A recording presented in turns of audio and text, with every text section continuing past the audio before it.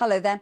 It looks as though the winds will remain a feature to our weather through the course of the day today, just like yesterday and right into the weekend. But again, largely fine and sunny for many of us. Now, we have got some rain. It's sweeping through quite rapidly, and as it continues to push away, it will clear by dawn, but it will linger across the far north of Scotland here, a slightly disappointing day. Clearing the southeast during the early hours, behind it, brighter conditions coming through. And as the day continues, we will see more sunshine. So through the morning then, bright and breezy, sunny spells. This band of rain, wintry to the tops of hills, sits across central Scotland. To the north of that, it's a colder feel to the day. Further south, some sharp showers moving through the north of England and the Midlands. But temperatures similar to yesterday, 7 to 10 degrees across England, Wales and Northern Ireland. A little chillier up into the far north. Some wet weather arrives again into central and southern England.